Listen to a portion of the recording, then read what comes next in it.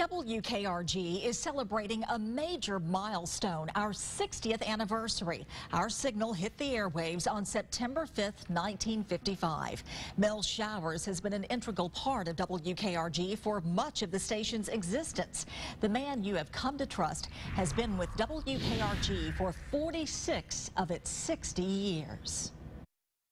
Hello, and thanks for joining us. I'm Mel Showers, first on 5. Thank you, Alan. It's time now for sports. And here's Randy Patrick. Thank you for watching. Good night, everyone. Good night. It all started back in 1969. Mel had returned home to Mobile from the Middle East, where he served in the Air Force, military intelligence. At the urging of his father, he auditioned for a job at WKRG. There is the first black person on the air for WKRG and for Mobile, Pensacola. There she is, Estelle Payton. An assistant to Chef Connie B. Hope, Estelle Payton had a non-speaking role on a cooking show, but WKRG and community leaders were ready for an African-American to take on a more prominent role in local television. 21-year-old Dees was brought here to the USA Medical Center by his brother. Mel Showers would become a household name and the face of WKRG, hand-picked by the man whose initials are the call letters of the station, its founder, Kenneth R. Giddens. I have had to carry this banner with a great deal of respect and pride. Respect for Mr. Kenneth R. Giddens, who entrusted me with this big responsibility. And gosh, I just hope that I've lived up to his expectations. The Mobile County Grand Jury remained busy all day today. Mel first took to the airwaves during a time of segregation in Mobile. They knew that I was going to take some heat when I first got on the air. Okay, so they came to me and said, don't you worry about any negative feedback you may or may not get. Mel has worked every shift and held every on-air position. We do all of this by computer now. In the early days, he covered elections. When we would get in the election results, we would write them in a magic marker, the results by hand. That's how we did it back then.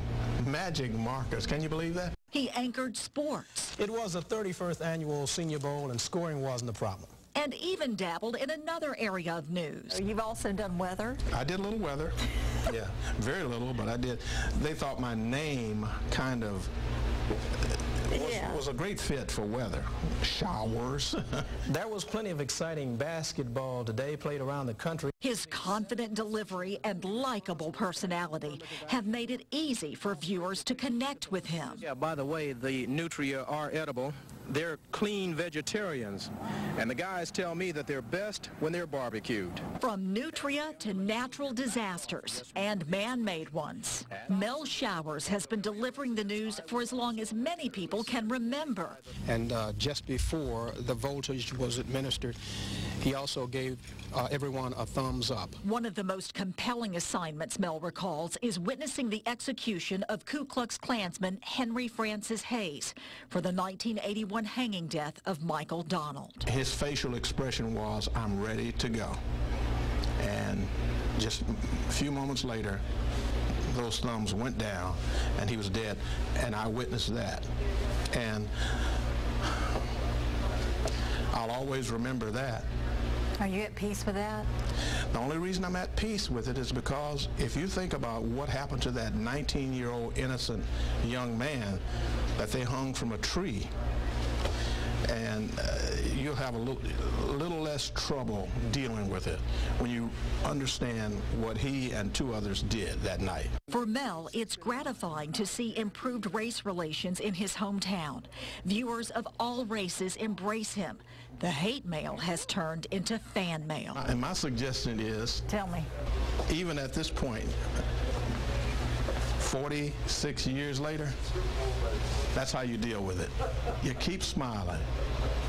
That's it. That is the key to my success, is to smile. You said it trumps hate. Yes, the smile trumps hate. And what a gorgeous smile it is. Now, I got to admit, I had a lot of fun digging back through some of those old tapes. What's it like for you to look at all that? Do you remember all those stories? My hair. What happened to my hair? You still have it. It's just a little shorter, that's all. Has it been 46 years? I guess so. All right, thanks. Thank you.